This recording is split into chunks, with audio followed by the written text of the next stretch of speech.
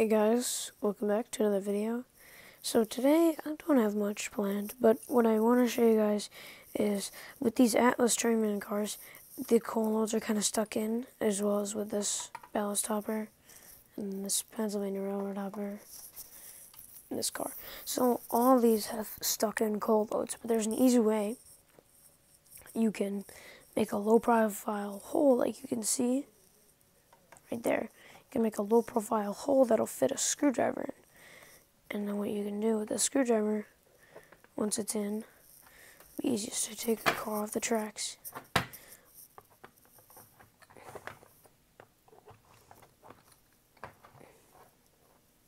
So take a screwdriver and then lift up. And the way you can do this is take a drill bit of an approximate size of your screwdriver. What you want to do then is put the screwdriver in straight and then pull to the side, which will lever it out of the car. And it works decently well. The only issue is you have to put a hole in your nice coal load. So again, I'll show you guys.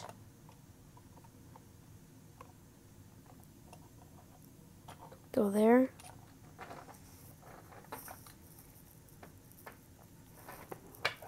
And then just pull up. It comes out super easily. Now the good thing about this idea is it doesn't really damage, you don't have to damage the car to scoop it out. Like, if you can see what I had to do originally to get the load out was I just scraped the sides. So as you can see there, originally what I had to do to get the coal out, I scrape the sides. Well, that does give it a nice weathered look. It damages your nice freight car. So this little hole here, if you can see, it's probably about